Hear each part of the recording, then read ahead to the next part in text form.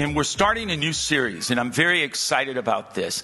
It's called Mindcraft, and I'm going to have you repeat a phrase over and over again, and I'm going to explain to you why. It's Mindcraft, renew your mind, change your life. Renew your mind, you change your life. Is there any part of you want to change? And can I tell you right now, there's so many things. As we ended 2020, we're now in the beginnings of 2021 that are out of our control. We can't really control what's happening in the world, in culture, but let me tell you what you can control. That is your mind. And you may have a lot of mess in your mind, but you could manage your mind mess. And you renew your mind, you change your life. Now, I'm going to have you say that quite a bit. Now, look, I don't want to irritate you when I have you repeat, but there is a reason. Like, for example, if Becky's going to the store, I go, babe, can you get half and half? She'll repeat it back. You want me to get half and half? Yeah, get half. So you're saying you want, and I'm like, my goodness, yes, just get the half and half. And so I'm not doing the repeat to aggravate you, but watch me. We're going to say it, and it's going to go from our intelligence into our heart, in our spirit, and you're going to begin to have an aha moment, because some of you have bought one of the biggest lies ever, that you have to live the rest of your life in this condition. Maybe you have thought, I was born that way, or something happened, the situation is now defined me, and I'm in a cul-de-sac of hell. I've got great news. Renew your mind, change your life. Renew your mind, change your life. No, renew your mind, you will change your life. So you're going to say it with me. Say, renew your mind. Do it again. Do it with online presence. And you keep saying that, you'll see in this next month, any area, and I want you to think about this right now, any area that you want to change, you have to renew your mind. You change your thinking, you change your living. Change your thinking, change your living, renew your mind, renew your life. Now, let me tell you something. With thousands of things we do every day, every moment, we do without thinking about them. Because we have mental patterns. I put on a black shirt. I put on these khaki pants. I put on these tennis shoes. There are times you could tell I don't think about my dress, because I could... Why are all the women laughing? the guys are going, what? You know? And you say, how do you know you don't think? Because I could wear the same thing every week. And my wife goes, babe, you wore that 3 weeks in a row. It's like, well, it's clean, you know. She said, why do you have all these shirts? I said, I don't know. I like this shirt. And can I say, we do so many things. The way we respond, the way we react, the way I don't get up here thinking, well, I'm going to use my right hand, then my left hand. No, it just comes consciously, sometimes subconsciously. But when you renew your mind, you will literally change your life forever. Renewed mind, change life, and that's what I want. If you have your Bibles, we're going to go to one of the greatest verses in the entire Scripture. I memorized this when I was 20 years old, and it's been in my mind and my thinking for a long time. And it is Romans chapter 12, and we're going to look at verses 1 and 2. And so I so want to change our lives, but it starts with our thoughts. If you want to change the way you think, you'll change your life. And you say, well, I believe. Can I tell you right now, right believing is connected to right thinking. You will never believe big and think small. You will never think big and think mediocre. We're going to change the way we think. Therefore, we're going to change the way we live. Now, let me give you some context on the book of Romans, probably the greatest book that Paul ever wrote. And the first 3 chapters shows that the whole world needs righteousness. Righteousness is required. He begins to say, chapter 1, the ending verses, it's like the world forgot to take their medicine, and they begin to do things that were off. Chapter 2, the Jewish people were doing the same thing. They're saying, well, we're Jewish, we go to the synagogue, we've been circumcised, and we're not like those who do not believe in God. Chapter 3, Paul says, all have sinned and fallen short of the glory of God, that we need righteousness. Righteousness is required. Then chapters 4 to 8, some of my favorite chapters in the entire Bible, he says, did he receive righteousness or justification through works or through faith? And the Bible says he wasn't righteous because he was circumcised. He was righteous because he believed. Then we go to chapter 5, where sin abound. Come on, wherever your life is being destroyed right now, grace is much more abounding. Are you with me? And can I say the very goal of this series is that you would be able to discover your purpose. Everyone here, online watching, you have a purpose. If you have breath, there's a purpose for your life, and you can become the man, the woman, the individual that God created you to be. And I don't know about you, I am not going to die a cheaper version of myself. I don't want to be a cheap imitation. I want to be the original Jude that God created. Are you with me? Chapter 6, 7, and 8, again, it's righteousness received. Then chapters 9, 10, and 11, righteousness can be rejected. Now watch me here. The number one enemy to Jesus' righteousness or Christ's righteousness is not sin. If you have sin in your life, don't get shamed or discouraged over it. That's what Jesus died for. The number one enemy of God's righteousness is when we become self-righteous and we cannot submit to God's righteousness. So the way we reject God's righteousness is trying to be right in and of ourselves. And chapter 12 is incredible.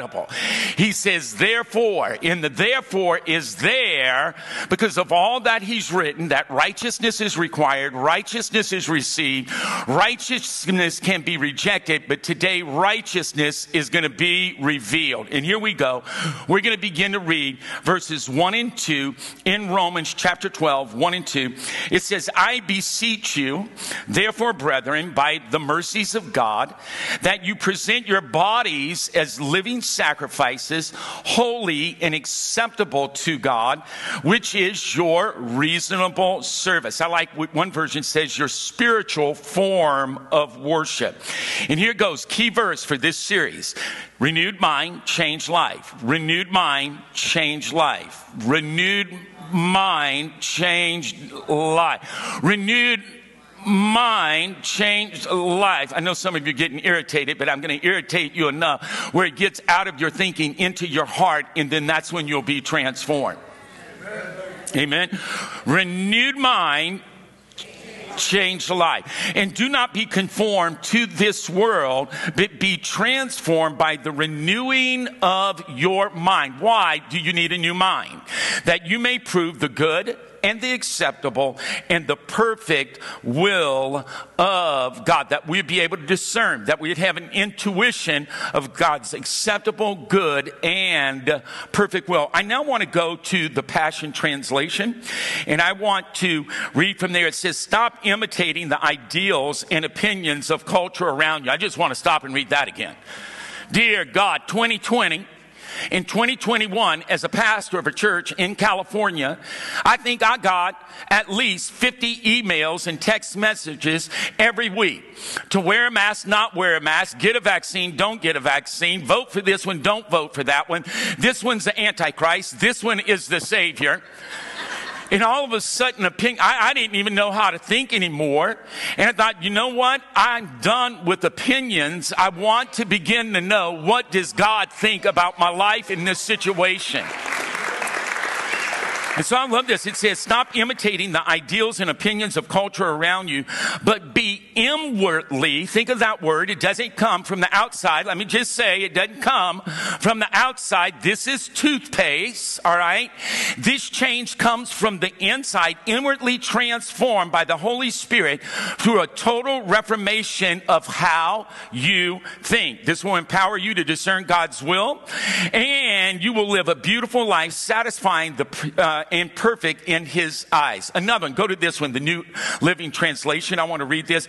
Don't copy the behavior and the customs of this world, but let God transform you into a new person. How? By changing the way you think. Can we say that with each other? By changing. How many of you would like to become a totally new, different person? What if I told you you could, in 1 year, you could change your life forever, renew your mind, you'll change your life? How many of you know someone in your family that they squeeze the toothpaste in the middle or in the just every way? I don't like that. I start from the bottom. Then I start, I can always tell when, I don't know why she does this. She has her own toothpaste because of this very reason. She squeezes from the middle and it goes all over. She has her vanity. I have my sink and lavatory. She will come. I think she does it just to make me renew my mind. I think she thinks that this is Becky's idea of love. That we would order one dish and we would eat off the same plate. Well, I eat too much to share my food. All right. And the other one is that she could use my toothpaste and squeeze it all over the place. So I'll go, babe, did you use my toothpaste? And I don't know why she does it. She'll lie at first. She'll go, oh, no, I didn't. I go, yes, you did. I said, unless Satan manifested in human form this morning, because I don't squeeze from the middle.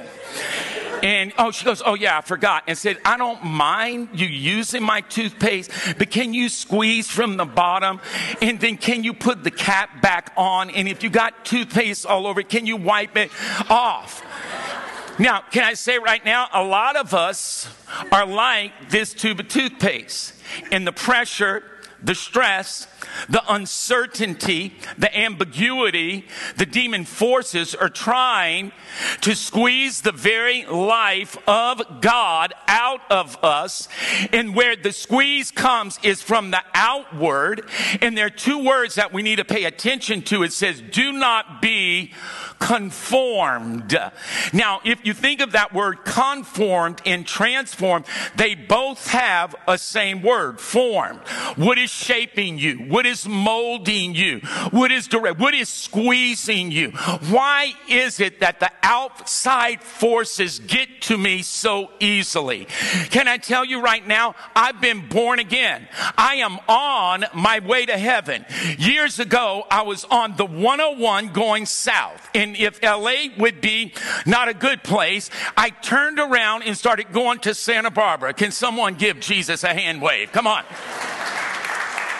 So I changed my direction, but I want you to get this. I'm on my way to heaven, but I don't want to live like hell on the earth. Are you with me? Yeah, I'm going to heaven, but I don't want to live like hell on the earth. And I'm done being squeezed at everything that comes in my life. You may have heard that one of the neighbors cut down my tree. Man, that toothpaste got squeezed in the middle and it's all over. I'm telling you, Becky and I were so fired up. We called the property management company. We contacted neighbors and all of a sudden I'm just getting, how many of you have something in your life? I'm getting drained thinking about this. How many of you know a situation or a person that drains you? I mean, you'll go to a Starbucks in Santa Paula just to avoid them. You say, oh, they're there. I'm going on another one. I guess it's Pete's coffee today. Everyone say, renew your mind. Say, change your life. Now get this. I want you to get this. The word conform means to be shaped with. That the situations of your life and my life are shaping us more than the God who is within us. And the God within us, and you please get this. In these verses, he says, I beseech you because of the mercies of God. And that's what saves us, the very mercy of God. To offer, get this, to offer your body is a living sacrifice. You see, we are special people. We have a body, but we have a spirit. And it says, which is your reasonable service. Get this, another translation says, which is your spiritual form of worship.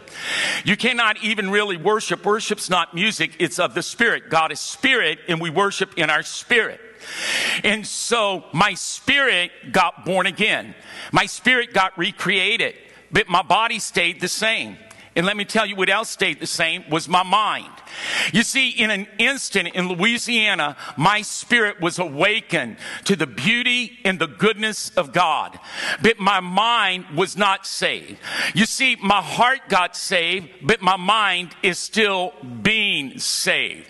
And what he's saying here is that don't be conformed. Don't let your mind, like this tube of toothpaste, be squeezed the very life of God out of your mind.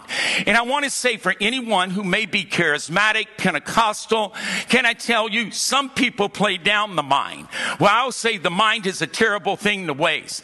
And God gave us a mind. And in our mind is our thinking, our intelligence, our will, our personality. And I want you to know, when you begin to renew your mind, you begin to get the personality that you were destined to have. Not the one your mom told you, not the one the ex told you, not because of the situation. I want to be who God created me to be. Are you with me on that? And so I want you to get this. He says, do not be conformed. Another word, that Greek word is pattern.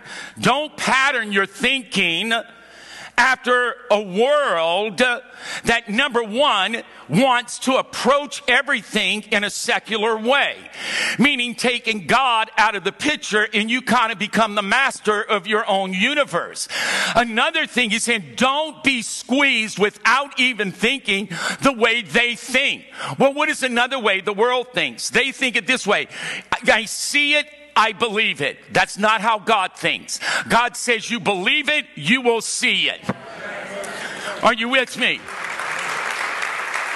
How does the world, what do they do with like this tube of toothpaste? They say this when there's a plague, when there's an epidemic, when there's a hurricane, that it was an act of God. No, that wasn't an act of God, because you know what makes you get born again? When you realize God is not your enemy, He is for you, He's not against you, and you begin to turn around and change your mind and give your mind and your heart and your life to Jesus Christ. Say it with me. Say, renew your mind. Say, change your life. Now, I say conform. Say transform. No, I love that word. That means that you're shaped. Get this, that you're shaped and you're molded from the inside out. Now get this. The Greek word for transformed is metamorpho. Metamorpho. It's where we get our English word metamorphosis. So what it's saying, that when you become a believer, your spirit is totally recreated. However, when you begin to renew your mind, you experience a metamorphosis. And that would be like a caterpillar who begins to wrap itself in its own silk. The silk begins to harden, but then one day that shell begins to break and a beautiful butterfly is created. No, I'm not just a better version of Jude. I got born again. I am a new creation. You do not see caterpillars flying from tree to tree. And my goodness, I have never seen a butterfly crawling on the ground. Some of us believe in Jesus, but we're still living an old creation lifestyle. If God has meant us to fly, then we're going to fly. Come on. Are you with me on that?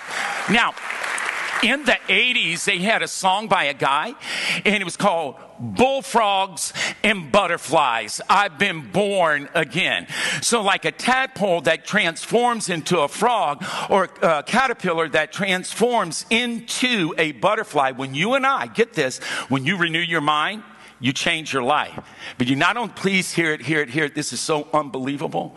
If your life right now is just mediocre, then I'm saying stop acting like a caterpillar, because you could begin to do things that you never dreamt were possible, because Jesus Christ wants you to renew your mind and transform your life. Can you say amen? Now, this is what I want to begin to do. I want to give you a few ways on how to renew your mind, all right? How to renew your mind. And first of all, I just want to stop, please. Don't let anyone bring up your past, who they think you are, and put the squeeze on, because I'm saying that is the devil. And I really, really believe this is a word for someone that's in this room or online, that the enemy and life itself is trying to reshape you. Your past experience can no longer define you. How you think about that past experience will define you more than the experience itself. And if you give 1 year to renewing your mind, my friend, I'm telling you, you will not recognize the person that you will become. You will not recognize recognize yourself. Now, I want to say something. You see, I really thought this. I thought if we would come to church, read our Bibles a little, pray just a little, that we would renew our mind. And many of us have been left disappointed. And we even may think or say things, well, I tried it, but it didn't work. I tried Jesus. I tried the Bible. And can I say, renewing your mind, you could come to church, pray a little bit, just read a little bit of your Bible and still not renew your mind. And if our mind is not renewed, then our life will not be changed. And it leaves us disappointed. And we want to give up and we get frustrated. But renewing our mind, I used to think, you know what? The first 3 years of my faith in Christ, I'm going to renew my mind and then I won't have to do it anymore. 41 years later, I'm still renewing my mind. It is an everyday conscious decision. And so I want you to do something with me. You're going to say it again. Say, renew my mind, change my life. And I want you to make an active decision right now that you're going to work, you're going to put some effort into it, and you're going to begin to renew your mind. How you do it? Number one, write this down. Become aware of your thoughts. Become aware of your thoughts. Okay, I'll say it another way. Pay attention to what you're thinking about. So, you know, I may have told you today or last week, one of the neighbors cut down my tree. And so yesterday, we bought 2 trees that were bigger than the one they cut down. And we hired a landscaper who came and dug up the old tree, the stump that was in the ground, and planted the new tree. Becky's speaking in Orange County. So this morning I woke up and the first thought in my mind, normally when I wake up, I try to think these words, thank you. Thank you, not today. Not today. I went right to the window and I looked out. Thought, I wonder if those thugs mess with my trees during the night. I mean, all of a sudden, I'm gritting my teeth. And I'm thinking, man, if they touch my trees, I'm going to open up a big Costco economy size of Louisiana come after you. Are you with me, somebody? And then all of a sudden, I couldn't even think about the Lord Jesus because I'm thinking about the tree. And then all of a sudden, Romans 12 comes to me because we're in Romans 12 that says, do not be conformed to the pattern of this world, but be transformed. And you know what it says in Romans? Do not pay evil for evil, but give good to evil. You conquer evil by good. And I thought, I don't want to think that right now. I'm enjoying having these revengeful thoughts. Now, come on, how many of you love to talk about it and talk about it, then talk about it, then talk about it, then think about it, then talk about it again, then you talk about it, then you think about it? Do you know anyone like that? Please don't raise your hand. Everyone say, become aware of your thoughts. Please hear me. Your life will follow your thinking. If you're thinking about you's mediocre, your life will be mediocre. Can I say, very rarely, I want you to watch me, very rarely will I speak negative of my ministry. One time I preached at a big conference, and honestly, it was awful. Not one person got saved. Even Christ didn't. I mean, he walked out the room. And so Chad Veach was there. He was hosting me, the pastor of the Zoe Church. He said, no, Pastor Jude, we're walking to the green room. How do you think that message went? Do you think it was good? I said, Chad, my goodness. It was living. It was active. It was powerful. It divided between the soul and the spirit. That was a powerful message because I read the Bible. He goes, really? Now, a year later, he asked me again. I said, yes, it was awful. He said, well, why did you say it was living and active? I said, because the Bible says the Bible is living and active and powerful. And I says, when I fail at something and my mind is open and it's vulnerable, the last thing I'm going to do is have a lesser opinion of me than God has of me. And remember the 12 spies, they only had 2, Joshua and Caleb, that came back with a good report. The other 10 said this, we were grasshoppers in our our own eyes, in our own perspective, in our own opinion. Thus we became in the opinion of the enemy. Your opinion of you will be exactly the devil's opinion of you. And that's why I did not go down that road that day. I paid attention to my thought, and I wanted to badmouth my preaching, but I thought, not today, devil. That word is still powerful enough to send you right back to hell. Come on. Are you with me? So everyone say, become aware of your thoughts. This is the next one. Become aware of God's thoughts. The goal of Christianity is, how many of you ever have a bad thought? Come on, I just told you one I had this morning. I didn't say thank you, Jesus. I said, where's the tree, people? Come on. The goal, watch me, the goal is not to empty your head of every bad thought. Because if you empty your head of every negative thought, your thoughts become empty. Hear me. Alien forces and passions and desires are attracted to empty places. Jesus told a story that they drove 7 demons out of a person's thinking and mind. And they swept them, cleaned them, put them in order. Salvation isn't just to be cleaned, swept, and put in order. It's that you become filled with something greater that's on the outside. That no matter what you face, no pressure, nothing that's happening could ever squeeze the life of God out of you. Are you with me? Can I say, it says, but if that person is empty, then they come back with 7 of their evil alien friends, and the last state is worse than the first state. I don't want to just empty my mind of negative karma and energy. I want to fill my mind with the very thoughts and energy and spirit of God. And so, watch me. The Bible says this. He says, here a little, there a little, precept upon precept, line upon line. Get me, watch. He says this. He says, as far as the heavens are above the earth, so are my thoughts higher than your thoughts. No, he's not just talking about the atmosphere. He's talking beyond the sun, talking beyond the Hubble telescope. God's thinking is so infinite and large and incredible. Hear me. God has a thought for every problem in your life. God has a thought and a solution to every problem in the world, in the United States of America. Think of anything from poverty. Think of all the evils that are happening around us. God has a solution. But if we would begin to renew our minds, we could tap in to the omni-infinite intelligence of God Almighty. He says, my thoughts are higher than your thoughts. My ways are higher than your ways.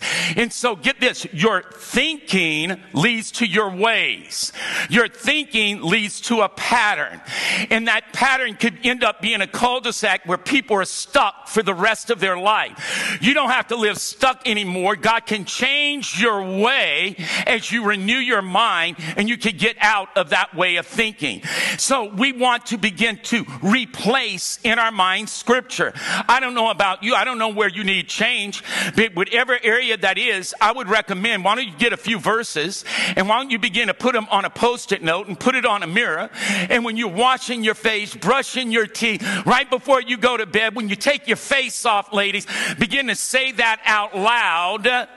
And when the enemy's trying to say, no, you're that old person, out loud, you tell your mind, no, I am not. I am a new person in Jesus Christ. Come on. When you say, well, I don't have the willpower.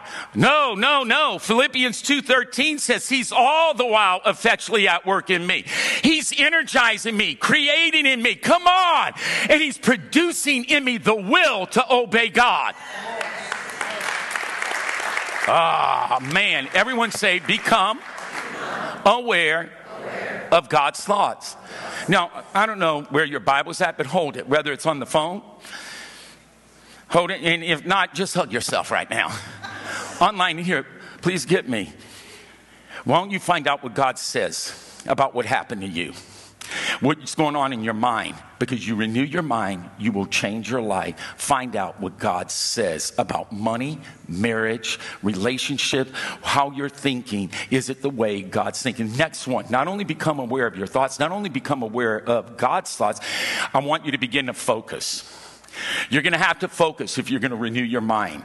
I will show you an example of what I mean. A scripture, especially if you've been in church for a bit, many of us who've been in church for a season, scriptures could be in our memory, but they're not in our thinking.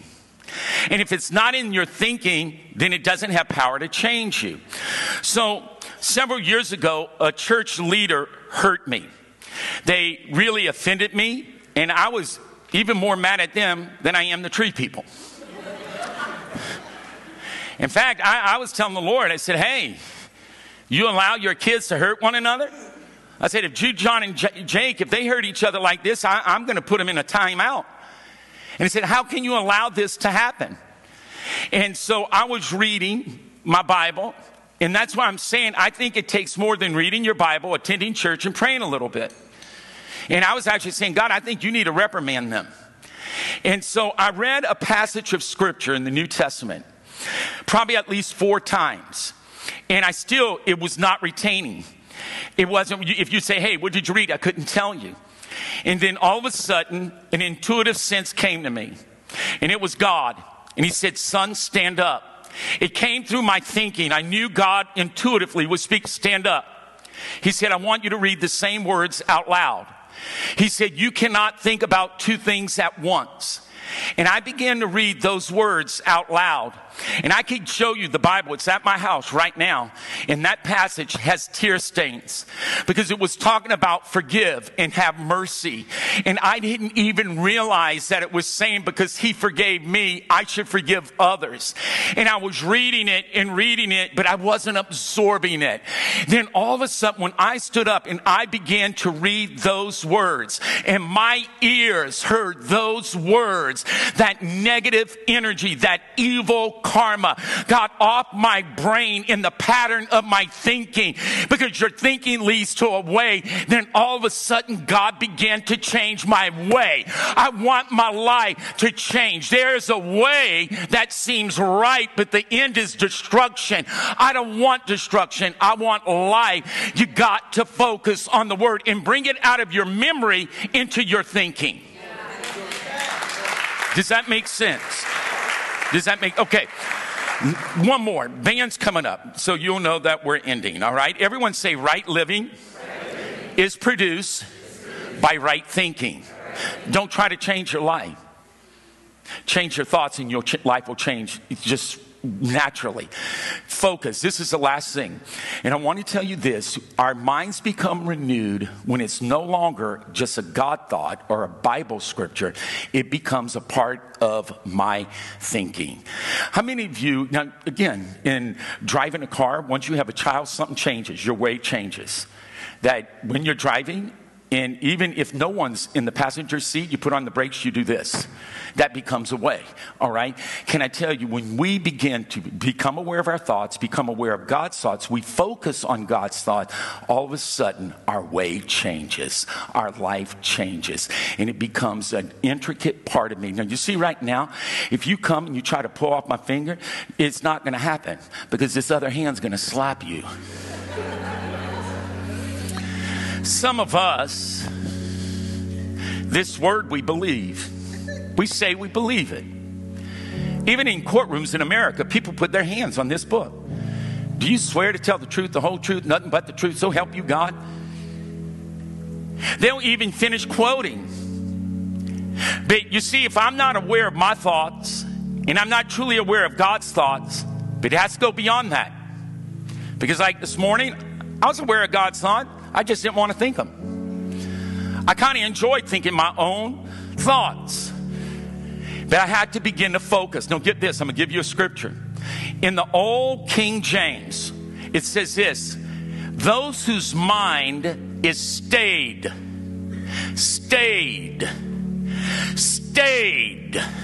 meaning put it in park and don't go anywhere. Those whose mind is stayed on him, he will keep in perfect peace. Meaning, go ahead world, go ahead devil, go ahead negative karma. Your squeeze will not hinder the life and purpose of God within me. My mind is stayed. My will, my personality, my intelligence, I am fixed on Jesus Christ. Now, I want to tell you this. In Colossians 3, it says this, verse 1, set your minds and keep them set on things above. Did you get that? You have to set your mind and keep them set. Now, if you could put your mind on something that is above, then we could put our mind on something that is beneath. I want to put my mind, now get this, where it's fixed and where his thoughts organically, I want to say it another way, subconsciously become my thoughts. Become my thoughts. Become my thoughts. Then you will renew your mind and you will change your life. You will renew your mind and you will change your life. I want to give you this as we end. The Bible says that God wishes everyone everywhere would repent. Now the word repent means this, again, watch me, that you're walking in this way. And what is this way? God's not the center. You may even believe in God, but he's not the center. Then all of a sudden you begin to see he's good. And all the time, he is good. God is good. All the time, God is good. We used to say that all the time in the church in Seattle. Every Sunday, God is good. The congregation would say all the time. And the pastor would say all the time. They would say God is good. We said it every Sunday. The pastor would say God is good. The congregation would say all the time. And then he'd say all the time, God is good. I'm going to do it again. God is good. All the time. You will never, ever, ever run to anyone or anything that's not good. So I changed my direction because I had a holy hunch that God was for me and not against me. And then when the devil and earth and life tried to take life out of me and alter my purpose and destiny and my dream, he couldn't. Because God is good. And all the time. And it turned me around. And that's what repentance means, a change of direction. You know another thing it means? A change of mind. You know what we need to renew our minds right now? That God is for me, he is not against me. In the same book of Romans, it says, while I was an enemy of God, he died for me. And he demonstrated his love for me. It says, scarcely will a man die for his friends. But Jesus Christ died for me when I was his enemy. And if he was for me then, he's got to be for me now. So repentance means change your mind. I want to change my mind about God, about myself, about living, about my purpose. I want to live a great life. Come on. Amen. Change of direction, change of mind. You know what's weird? A change of heart. Man, I love partying. Dear God, before I knew Jesus. I loved it. I loved the club life. Then all of a sudden, that one night, in a church like this, I found out that he loved me. That caterpillar became a butterfly. That little tadpole became a big bullfrog. And all I can tell you, my mind is trying to catch up to a new kingdom reality. That is not me any longer. I don't care if I feel it. I don't care if they say it. I'm a new person in Jesus Christ. I have a new identity. I have a new identity. I have a new identity. I am a new person. Come on.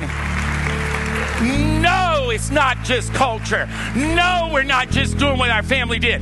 We are going to do who God says us to, be who God says to be and do what he tells us to do. Can you say amen? Say change of mind. Say change of heart. Change of direction. Well, let me tell you, none of it will change, really. Not one thing will change. Do you know you can believe in God and still never change? You know you can kind of accept Jesus to forgive you and still never change. You know where the real change is a car key. I know, it looks like a weird car key. But listen to this. My life changed when I gave him the key to my heart. And I said, I'm no longer driving this car. You are going to drive the car. One thing I like about this car, it has auto steering for a little bit. And so many times I'll put on Carrie Underwood's song, Jesus Take the Wheel. And I just lift my hands and I sing, Jesus Take the Wheel. You can't do it for too long because then the light comes on and the alarm starts going off. Can I say right now, some of us, you gave Jesus, you let him be in the passenger seat and you're still trying to drive your life. You will have a renewed mind when you make him the Lord of your life. Now, I want to ask this. Who has an area in their life they want to change? I'm raising my hand. And I'm giving this area a year where I'm going to actively replace old thought, old thinking, old behavior patterns with new thoughts from the Word of God, and I'm going for it. I'm going to be replacing my thoughts with his thoughts, and I'm going to renew my mind, and I'm going to change my life. How many of you want to change life? Okay, stand on your feet. All of you need an area that you need to change. Now, if you're married, I know your spouse would say, elbow you right now, saying, you know you need to raise your hand. Those of you who are single but you dated, you know your ex would say, you know you need this one. Mm-hmm. How many of you want to change? How many are tired of being the same old, same old? I do not want to live like hell when I'm going to heaven. I don't want to get to heaven and people go, man, you're a lot nicer up here. I don't want to be so different when I get to heaven. People go, my God, you should have went a lot sooner. I want to change now, and it's possible. Renew my mind, change my life. Amen? So if you raise your hand, you say, Pastor Jude, what's one thing that you want to change? Well, honestly, and I'm not joking you, I hate this about me. Why am I like that old toothpaste? Why did the tree cutter get to me so bad? Honestly, does it really matter? You have people in the ICU fighting for their life, and I'm yielding energy over a tree, and we already replaced it with two bigger ones. It's like I'm tired of every situation squeezing life out of me. I'm not going to let that happen. I'm going to manage my mind better. How many of you have a mess in your old mind? Come on, give me a witness. One gal went. Come on. God can change the way you think, and he will change the way you live. Okay, lift your hands. I'm going to pray. Now, Lord, you know we can't change ourselves without your help. And God, right now we could have a new heart, and you're in our heart, but God knows you ain't in our brain. And God, I need you to come, and I'm asking you right now, come and hover over my brain. God, where my brain is dark and my brain and my thoughts and my intelligence and my personality is empty and void, I'm asking you now, hover over my thinking. And God, I want to become aware of how I think and how many times I think it.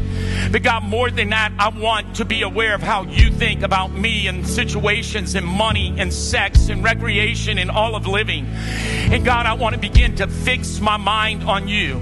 God, I want to focus on it until it becomes an organic part of my personality. God, I want to renew my mind that I could change my life. And I begin to say that right now. In view of his mercy, we offer our very bodies as a sacrifice that's living to him, O Lord. We will not be conformed or squeezed into a pattern that's without God, without even thinking about it. God, we're not just going to live life with no resistance. God, we're going to resist any thought that makes us less than who we really are. And we will be transformed by the renewing of our minds.